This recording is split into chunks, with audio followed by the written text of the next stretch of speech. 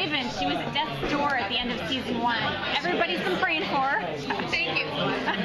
So what can you share kind of where things picked back up for Raven?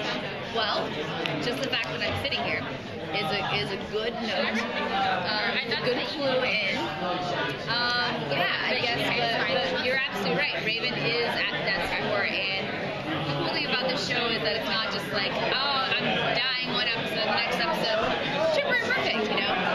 Everything that happens in the show, you see the ramifications later on. Like, even Octavia's, like, from the snake bite, her leg, like, she still kind of limps around, you know what I mean? Like, and like, Jasper, you know, being speared, he has, like, post-traumatic stress disorder.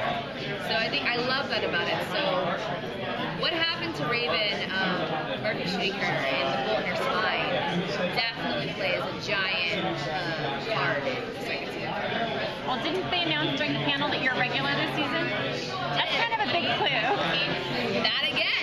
See? We're dropping clues, you're picking them up. Sherlock. It was on Twitter. It's out there. Oh, it's out there now, yeah? Boom. So that's kind of a great sign. Yes, it is. You're not going to be Coma Girl, though, right? Am I going to be what? Coma Girl. Yeah, that'd be awesome. But, you know, our show is also willing to kill people. So, and that happens too, which I think is great, and I love it. So even though I am a series regular, it's kind of like, no one's safe. None of the series regulars are safe. Even Clark's unsafe. Yeah. So that's pretty cool. Okay, when they say this, you're picking up, are we picking up like seconds later or like an hour later? I'd say we're like maybe a day or two. Day or two. But for the most part, it's right there. Right Okay. there, yeah.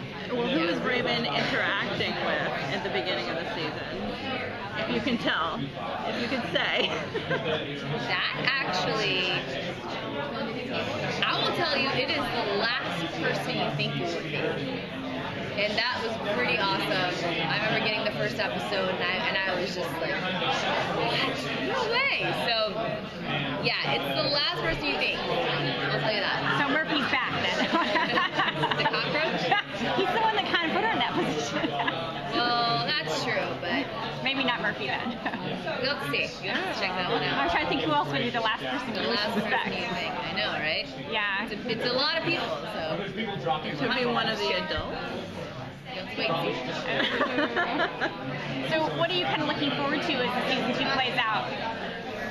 You know, I only know so much, and that's literally from getting Jason drunk and making him talk. It works, doesn't it? Tell me more. Yeah. So and even that's subjective, and it's always changing. So we never even know. I was talking to everyone before. In the last season, Raven was always supposed to die. Always. You know, the fact that it became regular and everything, that was never supposed to happen in any whatsoever storyline. I lived in a hotel for 6 months just because I always thought I'd be going home. So even How does though that we make have, you feel? I mean, you're an actor, you know, it's your job, you know what I mean? I signed on for so many episodes, or I was booked for so many episodes, and that's just what happens. And I also think that also makes a great story, too, when you have those twists and turns, and you have characters that you meet and lose, and so I understand. I would never take it personally, you know, unless they're like, yeah, so we hate you, goodbye. But no. But with that said, you know, I know some things about second season, but it's almost like, it almost doesn't even matter, because nothing is in stone until we're shooting it. Even, you know, we get a script, we get changes on the day, easily, that are massive. So, yeah, we're kept on our toes a lot, and I like that too, because it really keeps the story fresh, always evolving. I would say for season 2 that, yeah, it evolves from season 1. It goes to just so much more complexity as far as like character dynamics and a lot of character work for everyone individually. You're gonna see a new side of everyone that you didn't see in season 1. I think that's a really big revelation. What was the most shocking moment for you from season 1? I mean,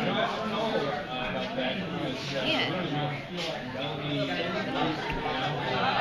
I have like so many are coming to me. I mean, when Charlotte died, I was like, oh, that happened. That was the thing.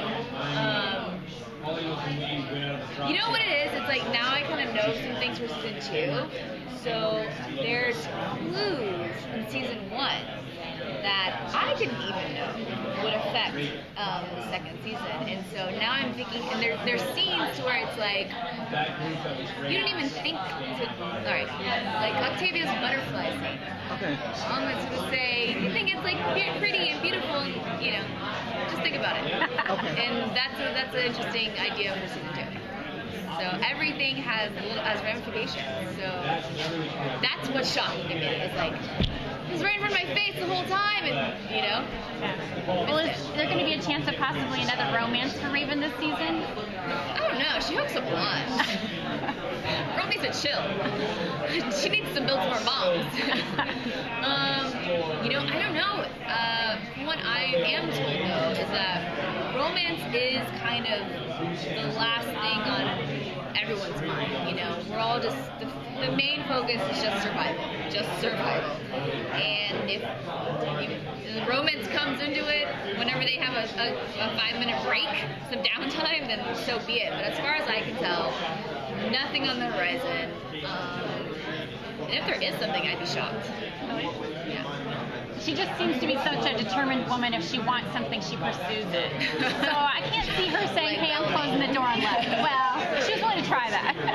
Well, she was in a rough place. Yeah, no, I could definitely see that too, but I just think Raven's also very logical, you know, and I think like her mind makes sense to her, but her heart doesn't. So, and that's one thing I love about her is her heart she's fearless except for matters of the heart, and that's what freaks her out. So, you know, she learned a lot from the hookup with Melanie, and she learned that wasn't a way to mend your broken heart. That was the opposite, you know, and that was her first time experiencing that. So, if anything, I think Raven shies away a bit from romance. She's not going to pursue it, even if she wants it. It will just surprise her. Oopsies.